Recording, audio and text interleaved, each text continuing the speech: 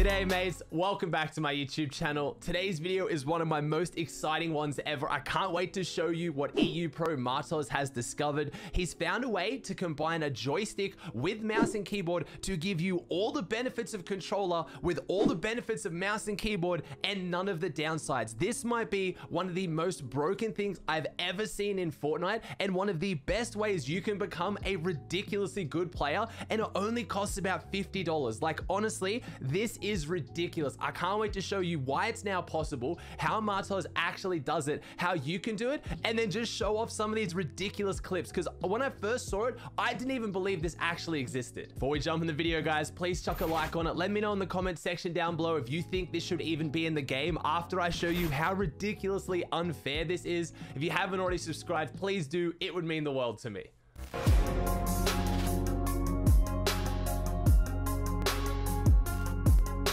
First off, before I even explain what is going on, let me just show you a clip of exactly what Martoz is doing right now.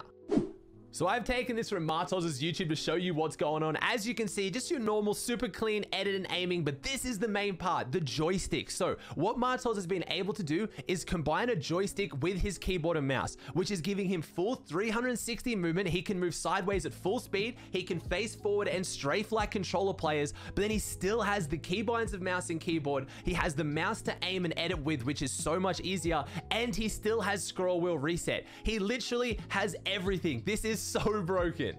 So let me show you exactly what it is. Now, if you want to pick up one of these, I'll put the link in the description down below. It's from Gaming Mod Kits. It's the keyboard joystick. It costs about $50. Now, I don't have any affiliate with them. I'm not sponsored. Martoz isn't sponsored either, but he does have a code. If you're going to buy this, use code Martoz so he gets some help, because he's the one who's discovered this and really got it out there. So what it is, it's a joystick that you put underneath your keyboard or right up against your keyboard. It's just a USB in, nothing crazy. It's super, super easy to set up. And then what it allows you to do is have your thumb on the joystick and then press all these different keys with these different fingers. Now, you don't obviously have to do it the way they suggest, but this is the way that I'm seeing Martoz use it. The most crazy part about this is because Martoz was able to unbind W, A, S, and D for movement because he has the joysticks, he has all these keybinds. He has all the keybinds he needs. He can now build with full free movement on his thumb and then use all his other fingers for all the other keybinds. The only thing that I think is a little bit difficult is the jumping, but it's really not that hard. Here it suggests you put it on Z or Z, but really it doesn't matter too much. I'll link to Martoz's video in the description down below where he talks about his keybinds as well,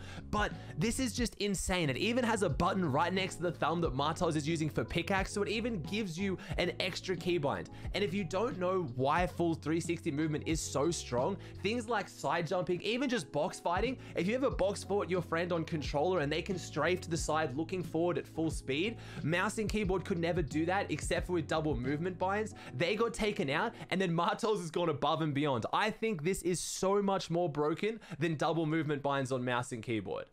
Now let's just have a look at some of this, how Martoz plays on this. So he's literally got complete full movement and control. He's been on this for less than a week and already relearned all his new keybinds, because that's going to be the biggest issue. If you're going to swap to this, honestly, you will be an insane player in the long run, but I have to imagine that most players will not be able to learn all their keybinds this quickly.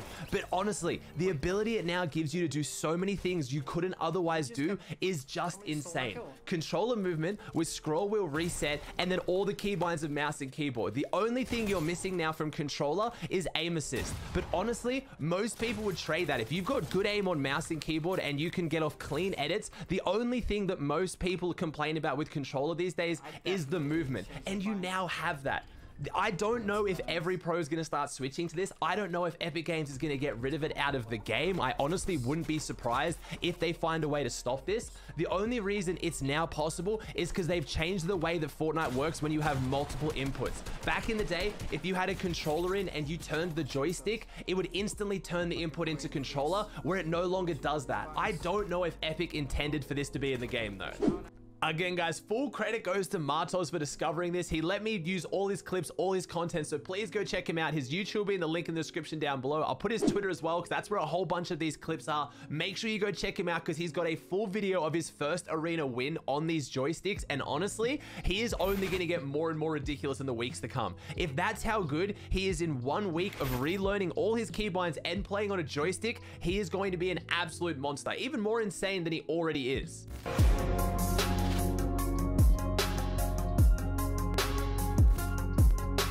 The last thing I wanted to talk about today and get your guys' thoughts on was the new bundle skins that are coming out and this new like subscription system with Fortnite. So they've already leaked a couple of the skins from next season. It looks like Fortnite is going to be getting a subscription-based system where you pay a certain amount of money a month, you get V-Bucks every month and an exclusive skin. A lot of people are really happy about this. A lot of people are really against it. I'm not really sure how I feel on it just yet. The price looks like it's not too bad. And again, in a game that's going to survive off microtransactions like Fortnite, as long as they only give a cosmetic benefit, you don't need to have the skins, you don't need to have the items, then I don't really mind if they add more ways to raise more money, because the more people willing to spend money on the game, the longer Fortnite is going to survive. And I really hope if this subscription system raises a whole bunch of money, like I think it will, because the skins look really good, then that money goes back to competitive and you get that money back in tournaments. So let's break down exactly how much it is and what you're getting though, to see if you think it's going to be worth it.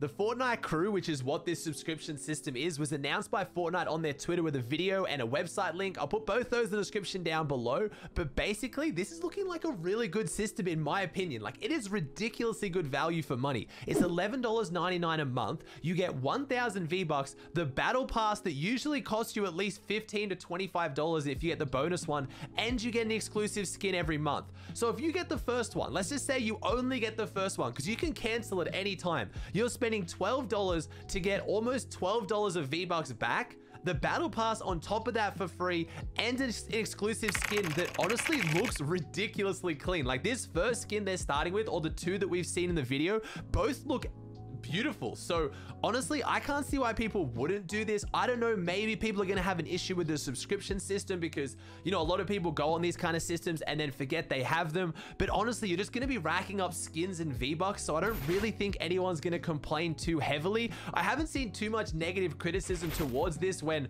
obviously whenever Fortnite bring out a new system, there's always someone to complain about it. But I think even this is just too good value to complain about. It's just, you're saving money. I'm definitely going to be getting it, and I don't even buy that many skins. I'm basically waiting for Mogul Master to come back out so I can buy every variant and then never buy another skin again. Now, I know a whole bunch of you guys have been asking, where is the 100K YouTuber subscriber special? And it's coming, I promise you. I am doing a full setup tour for that. The reason why it's delayed is because I just picked up a beefy, beautiful new PC. I'm changing out how my whole room layout works. I have both my PCs next to me, all the cable managing done. Trust me, the wait will be worth it. And I'll do like a before and after, and I'll fully explain how everything works. I'm sorry it's taking a while. I'm just about to do a massive upgrade, and I want to make sure that's in it when I show you. All right, guys, that does it for another video. Thank you so much for watching. If you made it this far, please chuck a like on it. Let me know in the comment section down below, if you haven't already, what your thoughts are on this new Fortnite crew system and whether you think that Joystick is going to be taken out of the game, because it's looking ridiculous. Thank you so much for watching. If you haven't already subscribed, please do so. You know it means the world to me. Thank you so much for watching, and I'll see you in the next one.